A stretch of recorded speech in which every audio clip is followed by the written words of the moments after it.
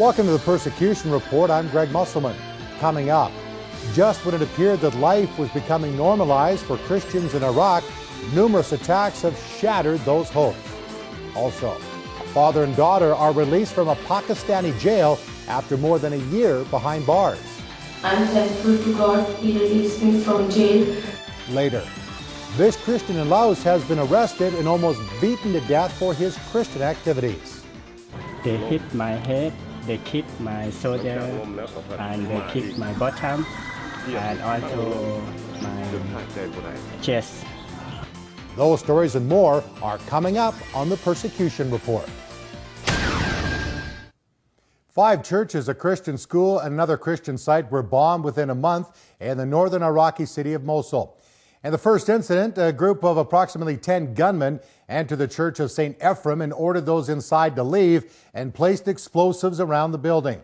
When the explosives detonated, the building was completely destroyed. Half an hour later, the attackers proceeded to another church and set off more explosives. Although 5 believers were inside the building, no one was injured. Meanwhile, assailants threw grenades at a Christian school, killing a baby girl and injuring 5 teenagers. Explosives were also detonated the same day at 2 other churches in the city. A few weeks later, 3 people were killed when a bomb hidden in a cart of vegetables blew up outside the Chaldean Church of St. George. Thousands of believers have fled Mosul and other areas of Iraq in recent months due to ongoing threats and persecution. The body of a 23-year-old Somali convert from Islam to Christianity, Momin Abdul Karim Youssef, was discovered in Mogadishu's Yakshid district.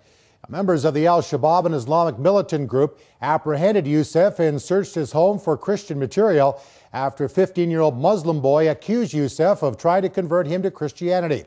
In an attempt to extract evidence against him and gain information about other Somali Christians, the militants knocked out all of Youssef's front teeth and broke several of his fingers. They then shot him twice in the head and discarded his body on an empty residential street.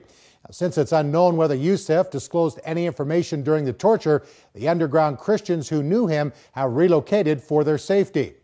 Meanwhile, a Somali believer living in Addis Ababa, Ethiopia, was poisoned by an unknown assailant. 38-year-old Abdurrahman Haji Omar died the next morning at a local hospital. Omar is mourned by his 3 children. A Russian Orthodox priest, 34-year-old Father Danil Sosoyev, was gunned down by a masked man in his church in southern Moscow. The assailant entered the St. Thomas Church and asked for the priest and then shot him. He died on the way to the hospital. Local Christians and officials believe that Father Danil's murder was religiously motivated. He regularly received death threats in recent years for criticizing Islam and evangelizing among Muslims. Father Danil is survived by his wife and 3 children.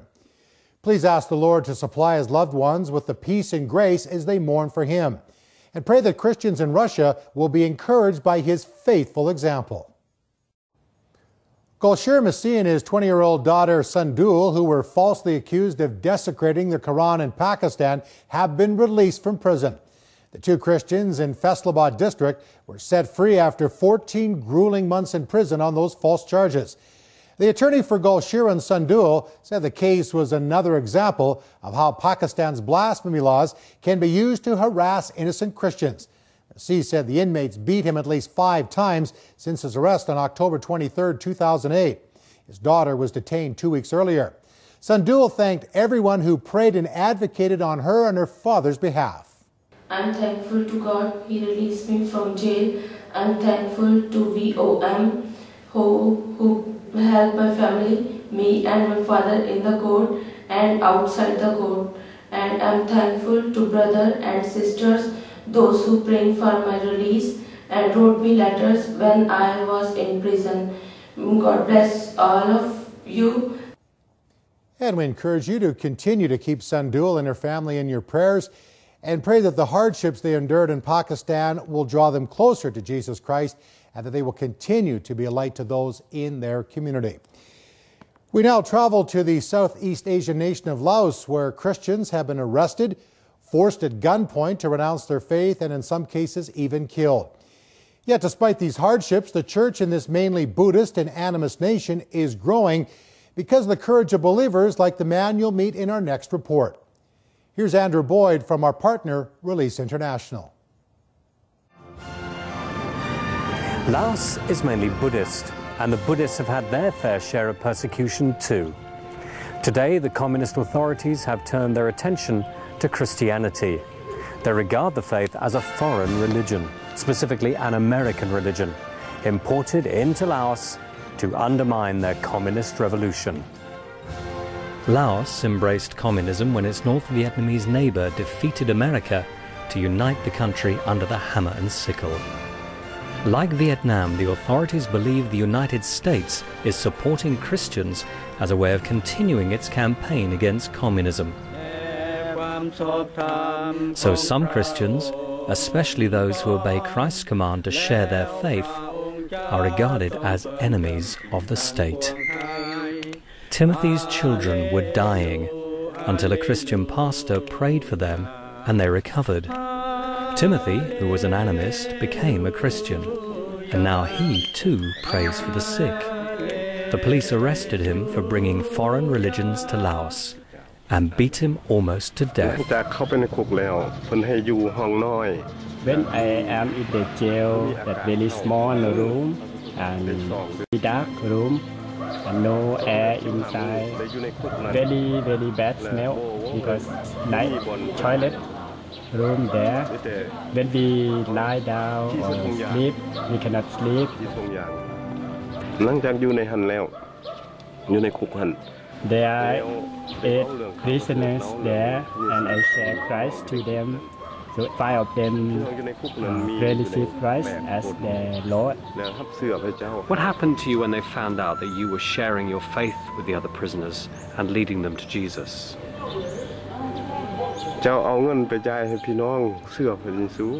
I share Christ to some prisoner there, and the police took me to interrogate one more time. They said that I bring people to know Christ.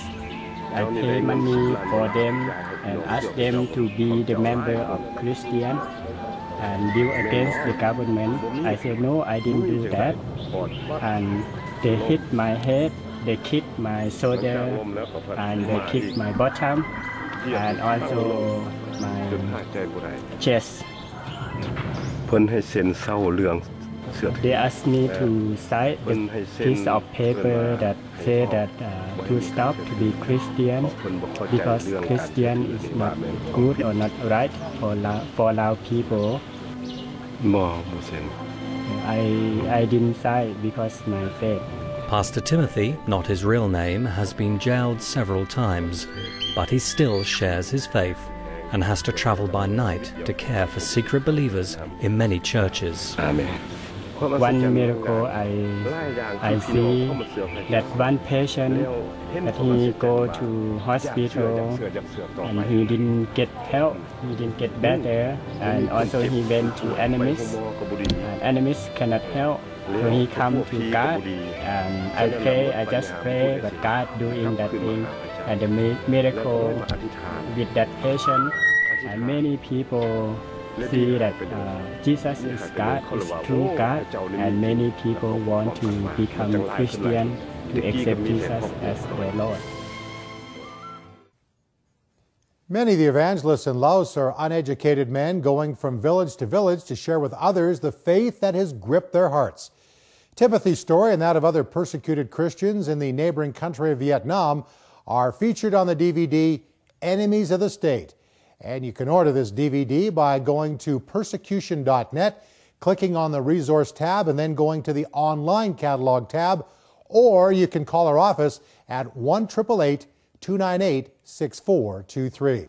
Remember, when one part of the body suffers, we all suffer. Thanks for watching the Persecution Report. Goodbye, and God bless. For more information on the ministry of the Voice of the Martyrs and ways in which you can help the persecuted church, please visit our website at persecution.net. That's persecution.net.